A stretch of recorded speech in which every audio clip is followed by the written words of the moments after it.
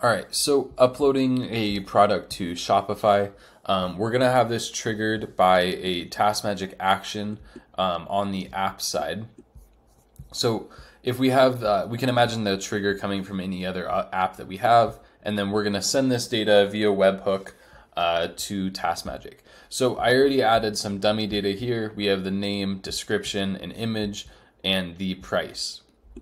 So what this is going to do, if I check for new events, I'll see that I should have this information here. We're going to go ahead and record on my Shopify site and set up the rest of this automation.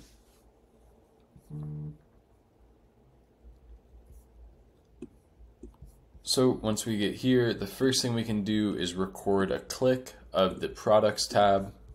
Let's confirm and then click that. And then we can record another click. Oops, I clicked type. We'll click add product. And then let's play that step. And then we can record our variable steps, which is going to be, let's do product name, confirm, let's do, and this is just so I can remember and change it in a second. Let's do description, confirm, and then let's record typing our price. I'll do 50, and then, oh, I didn't realize they have add from URL. How's that work? That might be convenient. Let's do that one. So we'll record, instead of uploading, we can click here, and then click here.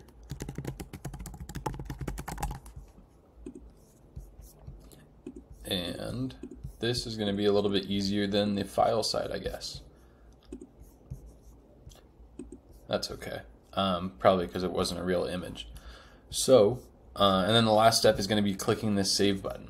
So again, even though we need to scroll down to see this button, because this exists already on the page, we don't need to add a scroll down step or anything to get down here. But this is all we need to record on the automation. We can add these as variables during the recording, or we can do it afterwards. But this is really all we need to wrap things up, is make sure the right variables go in the right places, which just means clicking this or adding an @ symbol for whatever you typed. I'll type price. And then here we clicked add from URL, so we're going to type the URL here. I forgot what that is. Oh, that's the image. And then that is it. So what this will do is whenever this webhook has some data, which we already selected, I guess I can just click play steps. It's going to go to Shopify, click products, click add product, and then enter the information that came in from our webhook. We can always check what came in by clicking this data in section and see that here. But if we come back here, we will see it doing its thing on the Shopify side.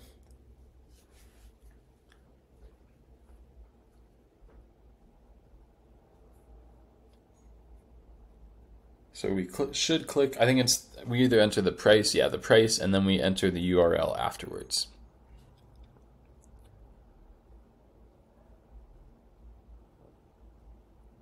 That was quite a bit to type. All right, so that's a cool way to add some products.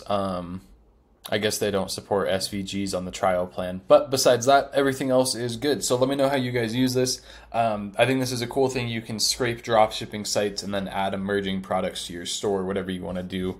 I know Shopify, I don't know how well it's improved lately, but there are some limitations on like what products you could easily import.